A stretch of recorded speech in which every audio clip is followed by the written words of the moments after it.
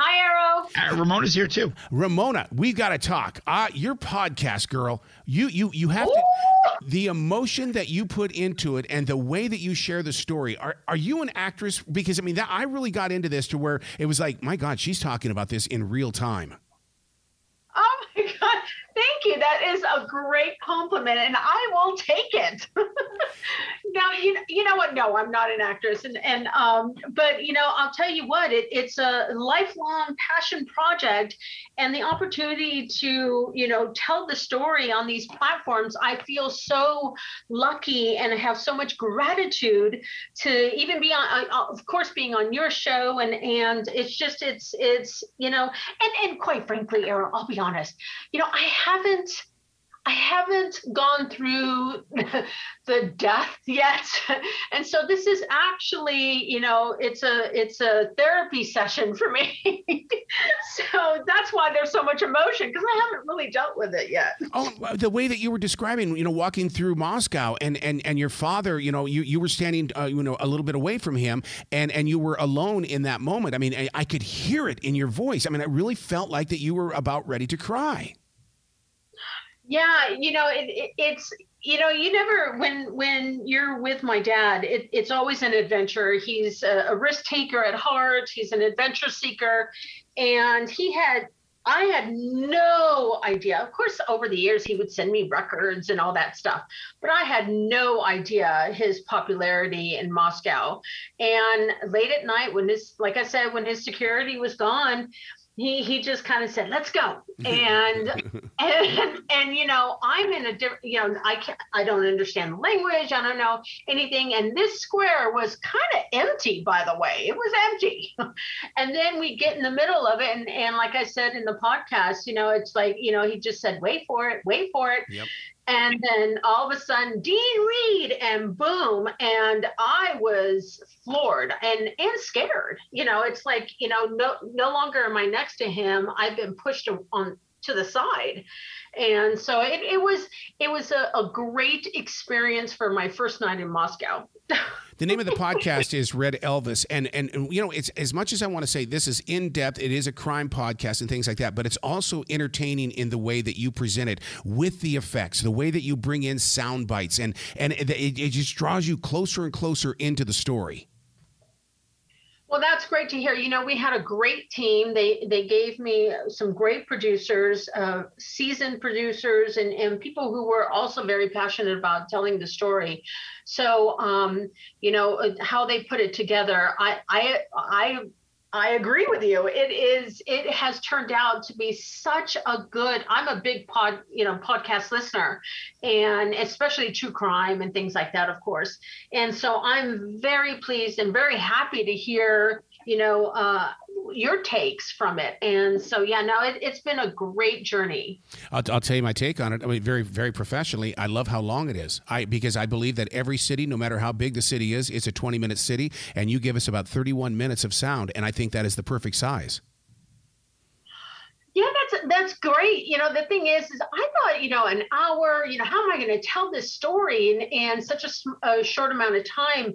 But they know their business by heart, and they know how, how things go, and people are in the car, from, 30 minutes or whatever they're doing, or hiking, whatever they're doing.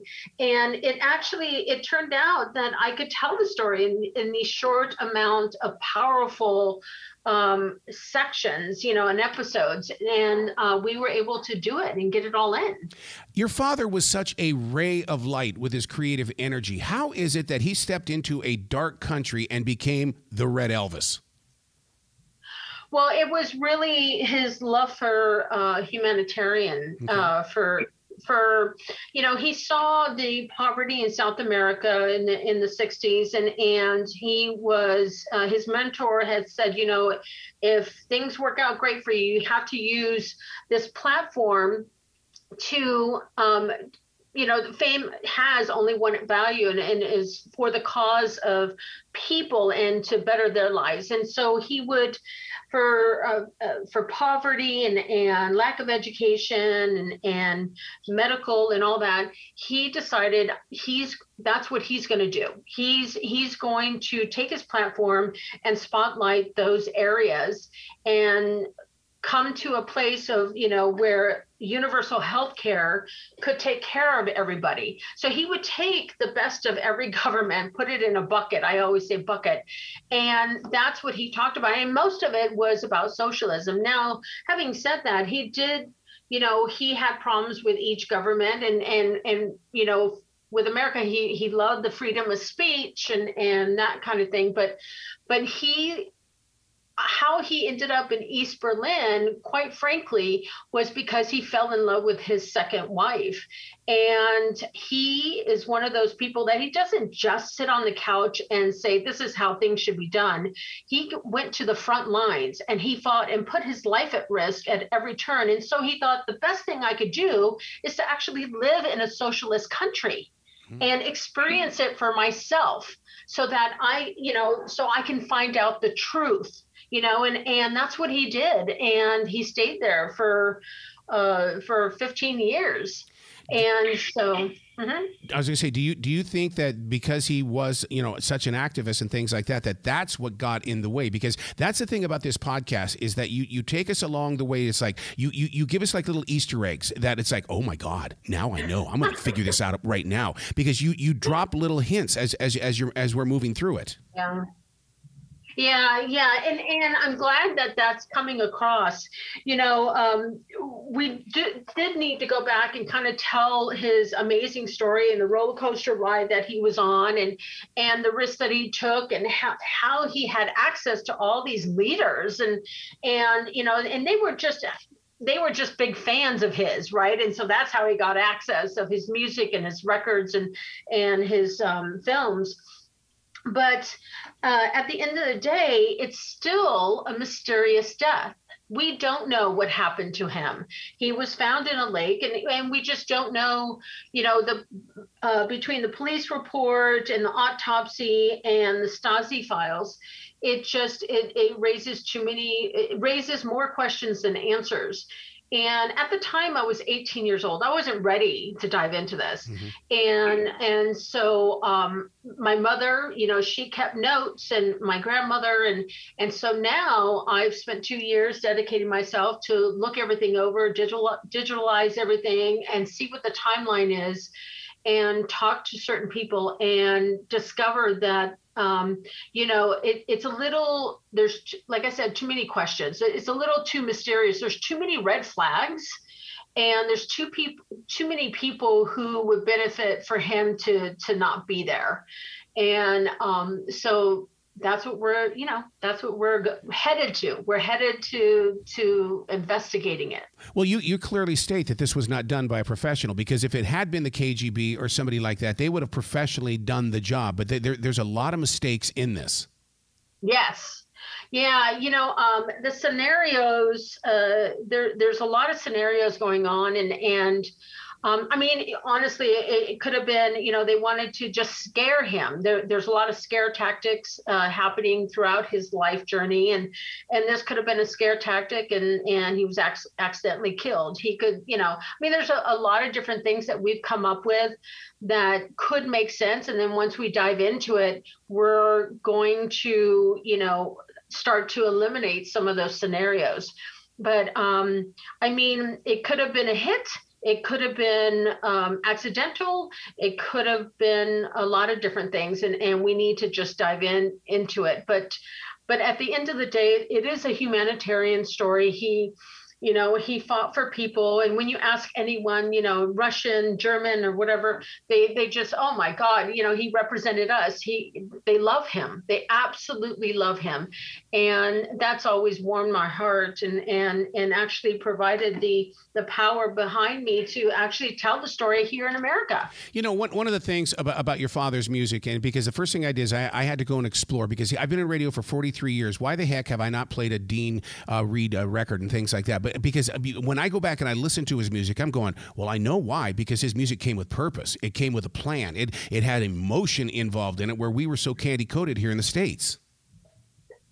Yeah, yeah. He started with whatever Hollywood told him to sing at first, but then when he became such a superstar, and this is what happens today, right? I mean, to get on the radio stations and to get songs made, you first do what the studios tell you to do, and then once you drop that record, the next record you get to use, if you write those songs, you get to use your creativity and actually write the songs you really want to write about. And that's what he was doing. And through his travels and the people he would talk to and the experiences that he had, his songs would just become even more important and more just emotional. And that resonated with the fans, right? Because it was about them. He wrote about them. And that was something that in those countries, people weren't really doing, not on that level anyway, not on such a high level. Again, he was the Elvis in those countries, and that's the amount of stardom he had. And for him to instead of collecting millions of dollars and living in mansions and Bentleys and Rolls Royces, he decided, you know what? No, I'm going to live like them. I'm going to represent them, and I'm going to go and have dinner at their table in their homes, or go at campsites and experience their lifestyle and be their spokesperson. Were you shocked when your producer came back from East Germany with all of those sounds from people who knew of your father? I mean, it's like he's a completely different part of the world, and they were speaking about your father in some of the most positive ways. I mean, that one gentleman talks about that he learned about it, through school, that they talked about Dean Reed. Yeah, that was surprising to me about how in the schools they actually taught about my father. It's always surprising, right? Because I was raised here in Hollywood, so it's always surprising when someone knows who my father is. And typically what I'll do is, if I know you're Russian and a certain age, or German, or even Armenian, or Argentinian or anything like that, I'll bring it up just to see what the reaction is, and if they do know him. And the response is always I've heard so many positive things about him, and it touches my heart, and I can't believe it. I'm always surprised, and it's wonderful to know that he was so many people's hero, and that they really looked up to him as their ambassador.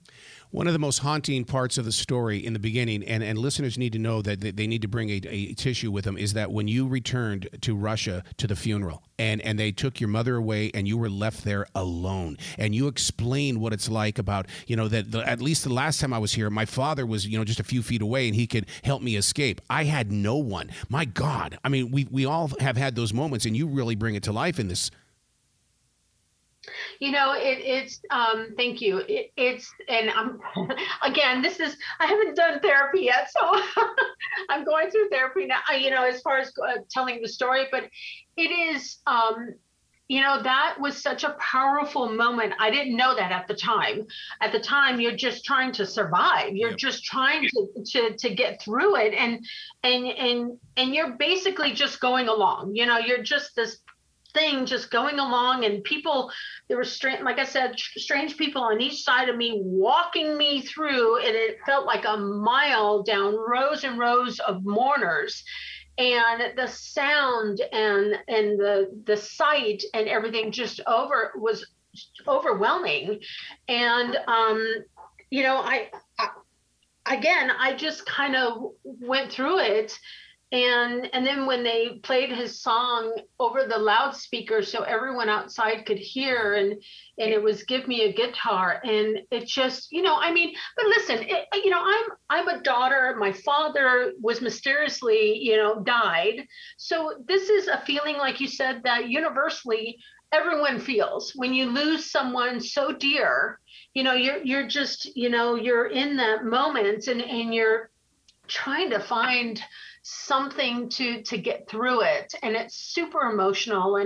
And so yeah, and it just heightened with the amount of sound of mourners that the whole thing was just crazy. It just was amazing. What happens if your mother would not have saved all of the memorabilia that she did? I cannot imagine how your life would be today if you had not opened up that treasure chest. Yeah, I don't know about you, but when I turned 50, it was, and my mom passed. She was a valedictorian in college in Alabama, and she was a journalist, and she was, she was actually his manager in the 60s and his publicist. And you could always tell her pictures that she took, because she would have him look to the left or look up to the right, all these poses. But she wrote notes on absolutely everything. And also she was, a frustrated writer. So she wrote scripts and she wrote timelines, and she tried to get me throughout those years, from the end of the 80s until, the 2000s. She tried to get me involved, and I wanted to live my life, and I got married and all that kind of stuff. I wasn't ready. And so then when she passed, I thought, you know what, I need to look at my life a little bit and see what I want to do, and what's left to do. And suddenly, she was the matriarch. She handed the baton to me, and I decided, you know what, it's my responsibility to take this baton, learn about it.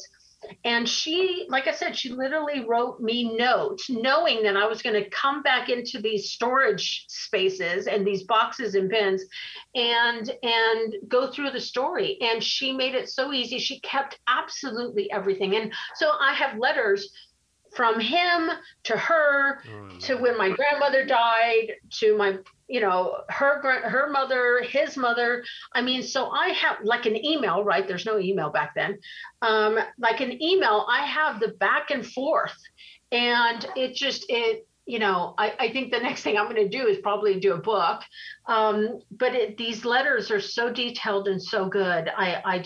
It was nuggets. It was gold when I found all this. Wow. Ramona, you've got to come back to this show anytime in the future. You've got one heck of a story that needs to continue growing on all platforms, way beyond your podcast.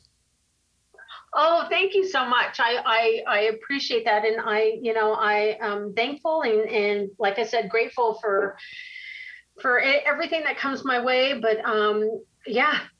Let's every Wednesday listen in. Red Elvis. Will you be brilliant today, okay? Okay. Thank you so much for having me on your show.